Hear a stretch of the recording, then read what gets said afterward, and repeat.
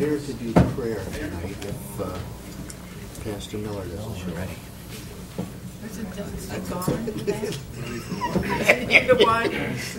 Is it designated what? Prayer? Yeah. Thank you. I'd like to call the City of Muskegon City Commission Meeting for March 13, 2012 to order. To welcome everyone. I'm going to have Vice Mayor Gowron, if he would, say a short prayer for us, to be followed by the Pledge of Allegiance. Let's pray. I'm not asking for anything tonight, Lord. I just want to say thank you. Thank you for another day to get out into your world and your creation and to be with other people. And I want to thank you for the sunshine in early spring and the hope that comes with another new season of rain and green, new growth. So just thanks today, Lord, because we always end up asking for a lot and often is not giving much in return. So thanks, Lord. Thanks for another beautiful day. Amen. Amen. I pledge allegiance to the flag of the United States of America and to the republic for which it stands, one nation, under God, indivisible, with liberty and justice for all.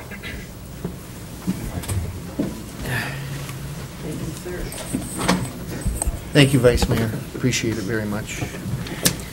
Roll call, please. Commissioner Spataro? Here. Commissioner German? Here. Vice Mayor Gowron? Here. Commissioner Waringo? Here. Commissioner Turnquist? Here. Mayor Warmington? Here. Commissioner Hood? Here. Thank you.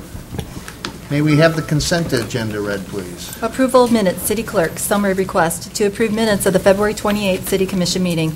Staff recommendation, approval of the minutes. National Bike to Work Week proclamation, City Clerk. Summary request. The City Commission is asked to adopt the proclamation supporting National Bike to Work Week, May 14th through May 18th, 2012. Staff recommendation to approve the proclamation.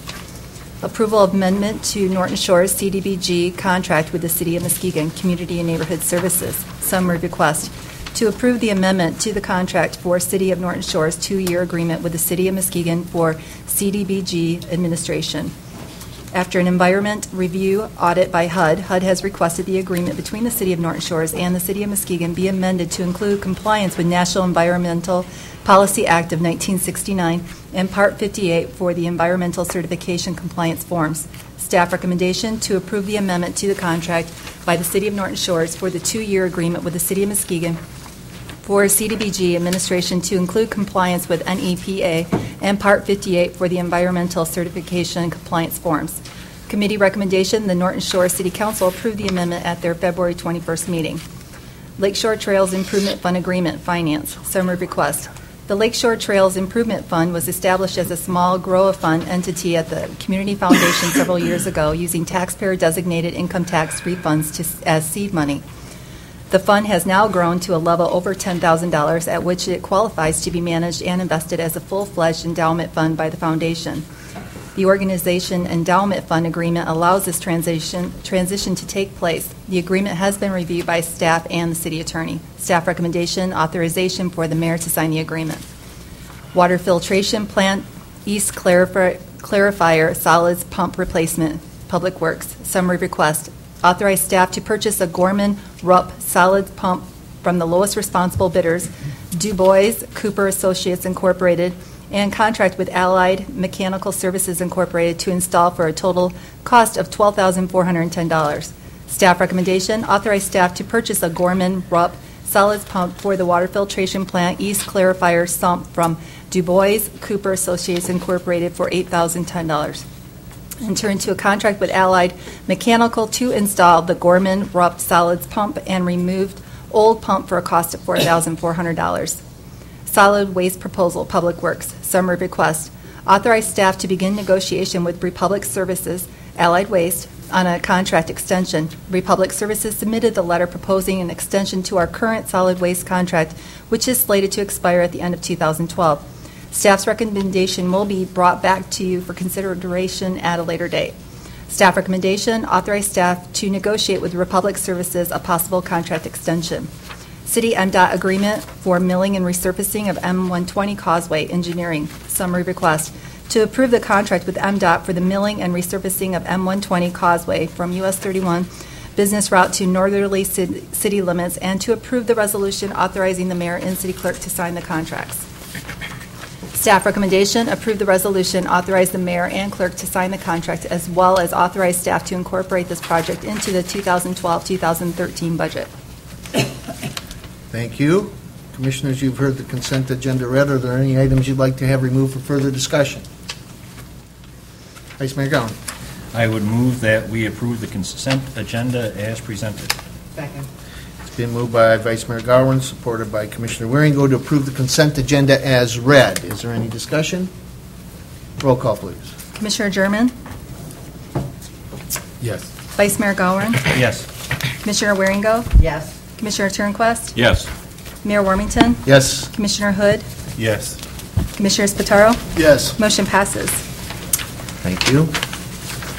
Public hearings, item A, please. Recommendation for annual renewal of liquor licenses, City Clerk. Summary request to adopt a resolution recommending non-renewal of those liquor license establishments who are in violation of Section 50-146 and 50-147 of the Code of Ordinances for the City of Muskegon. These establishments have been found to be in non-compliance with the City Code of Ordinances, and renewal of their liquor licenses should not be recommended by the City Commission.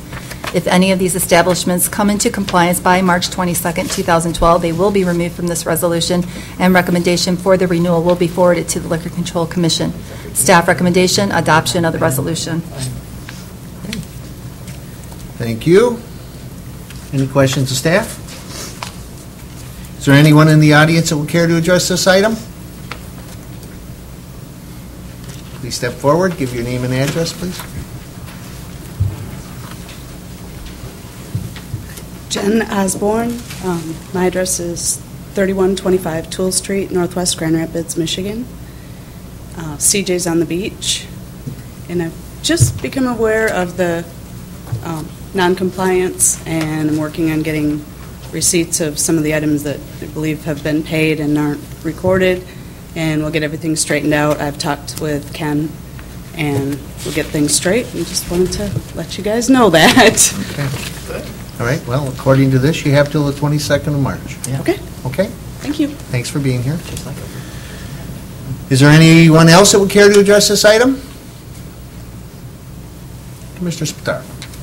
Thank you, Your Honor. I would move that we close the public hearing and we adopt the attached resolution.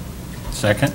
It's been moved by Commissioner Spataro, supported by Vice Mayor Gowron, to close the public hearing and to approve the recommendation for the annual renewal of liquor licenses. Mr. Mazzei. I didn't know the motion was going to include both items at one time, otherwise I would have asked to say something sooner. But if you would indulge my request, I would like the City Commission to consider removing the Shoreline Inn 750 Terrace Point. The reason why they are on this list is that it indicates that they owe money to the City of Muskegon, and it is something that is a bit of a misunderstanding and maybe a miscommunication.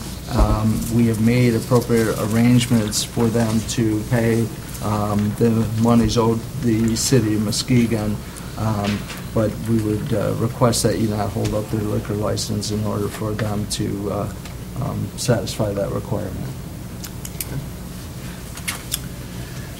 Commissioner Spataro. I would amend my motion to remove Shoreline Inn and Suites from the list of non-compliant liquor license holders.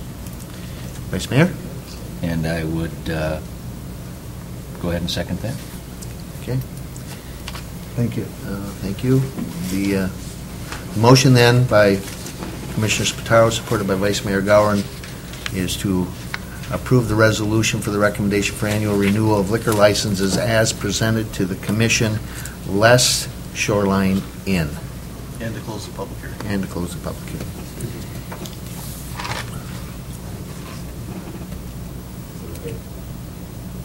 Well, I asked this another time.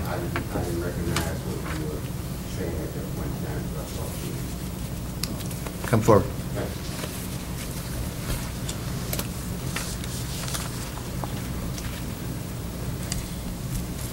Yes, my name is Malachi Williams. Address is 312 Erickson, Muskegon, Michigan.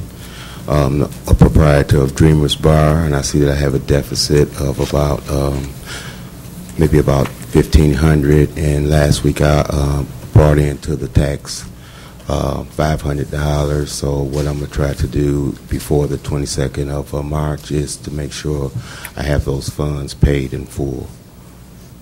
So I just wanted the board to know that information. Okay. He also has some real property taxes that I confirmed with the county that he has a payment plan with them to pay those off. So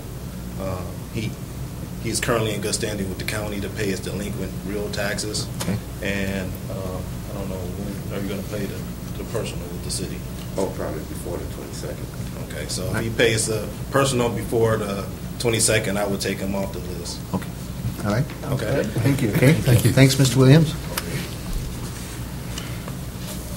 Any other discussion? Roll call, please. Vice Mayor Gowron? Yes? Commissioner Waringo? Yes. Commissioner Turnquist? Yes. Mayor Warmington? Yes. Commissioner Hood? Yes. Commissioner Spataro? Yes. Commissioner German? Yes. Motion passes. Thank you. Is there any other business, Commissioners? Commissioner Spataro. Yeah, a couple of quick items. One, at the last meeting, or maybe it was the meeting before, I mentioned my frustration with the street lighting. And I mentioned specifically there's a stretch on Jefferson between Clay and Apple where most of the street lights were out that did get repaired and worked fine for 3 days. And now they're back to not working again. So apparently the private sector is struggling a little bit to fulfill their obligations. The other item is I'm getting some reports of vandalism issues at Heritage Landing, so hopefully we can maybe make sure we have a couple extra cruisers through there over the course of the week. Okay. Thank you. Chief, did you want to respond to that one? Yeah, just the street lights, the Jefferson section, we are aware of them, that they're out. There's a bunch of, they fixed them at the beginning, and they found out that there's underground problems, and they made us aware, and they are working on them as we speak.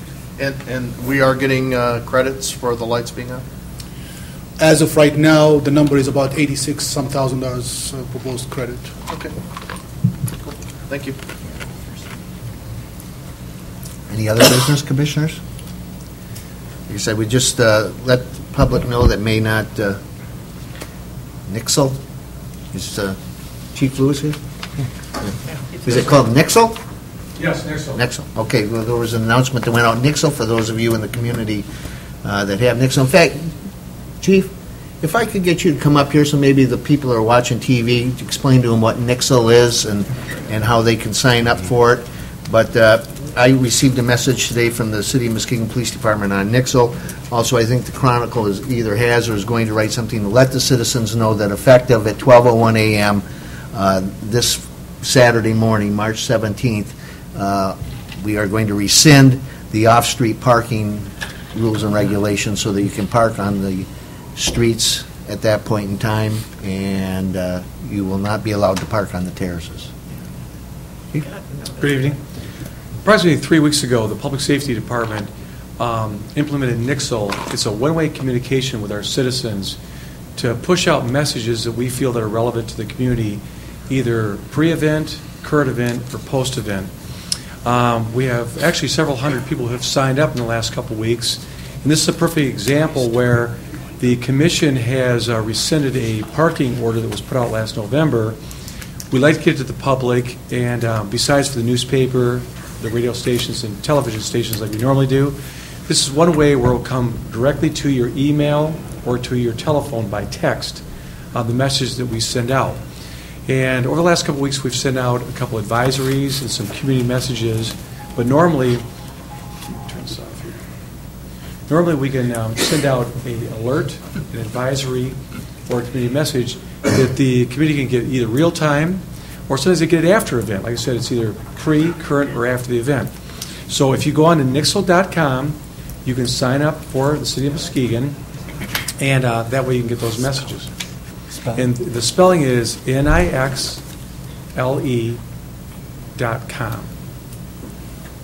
And that will take care of that. And also, the mayor brought up a good point the other day where he was getting messages from other communities, because when you sign up for the Muskegon area, sometimes you can get them from other municipalities that you really don't wish to get them from. Under your profile, when you sign up, you can deselect those and get the ones you want. If you want just Muskegon or Muskegon County or what other municipality has those, you can pick what you want. Does that cover? Yeah. Thank you very much. Any other business, commissioners? Is there anyone in the audience that would care to address the commission tonight?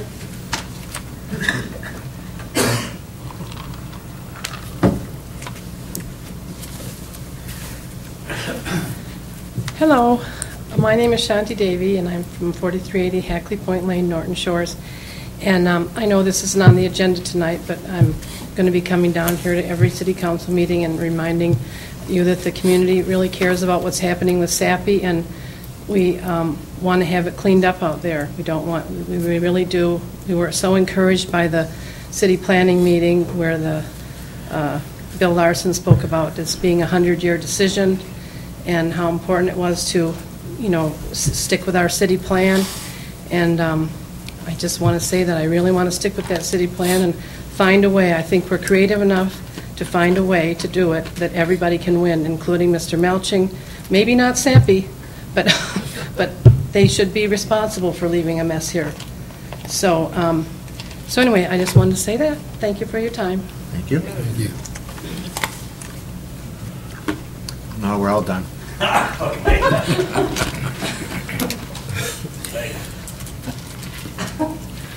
Name's Dan Mills, and 1817 Mills Avenue in North Muskegon. Yep.